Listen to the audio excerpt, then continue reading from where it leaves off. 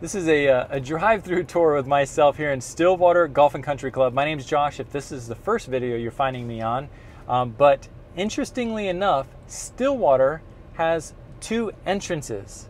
I'm going to give you a glimpse of their back entrance and then kind of talk about the pros of having two entrances to your community. So we drove through the front entrance and then we passed the clubhouse, where the clubhouse will be, and now we're coming to the rear entrance. Now I have the golf course on both right and left sides of me, and we're coming here, which will also be gated, to Veterans Parkway. Now Veterans Parkway,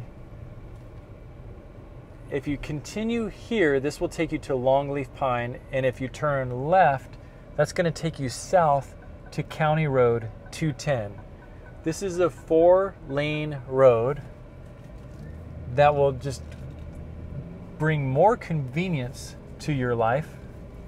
But this is the back entrance to Stillwater Golf and Country Club. It'll have a guard, it'll have a gate, not a guard. Now, what's the benefit of this? The benefit is convenience and options.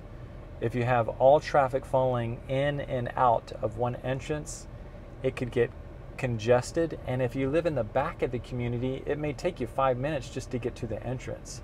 So two entrances to the community, without a doubt, is a positive.